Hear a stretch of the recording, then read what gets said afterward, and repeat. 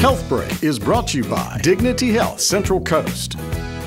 Each year, 250,000 Americans experience STEMI, the deadliest form of a heart attack. Dr. Robert Doria at French Hospital Medical Center says that's why it's important for everyone to know the signs and symptoms of STEMI, the most common being pressure in the chest. Sometimes people are experiencing discomfort in their back or in their arms or their jaw, or often in the pit of their stomach. Sometimes it presents with shortness of breath or even just profound weakness with sweating, and sometimes no symptoms at all. If you or someone you know experiences any of these symptoms, it's important to call 911 immediately. The paramedics can do on-site evaluation. They record a EKG in the field, and they then transmit the results of the EKG to the hospital before you even arrive, so that the team that takes care of STEMI or heart attacks is already on-site by the time the patient arrives. Time is muscle, meaning the longer a STEMI lasts, the more cardiac muscle is damaged. French Hospital Medical Center exceeds the national standard for the 90-minute door-to-balloon time and is a designated STEMI receiving center. Which means that we have a hospital and a team of physicians, nurses, and allied health professionals to take the patient with a heart attack to the cardiac catheterization laboratory.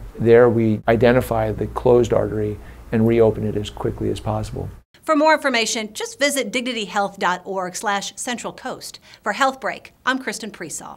HealthBreak was brought to you by Dignity Health Central Coast.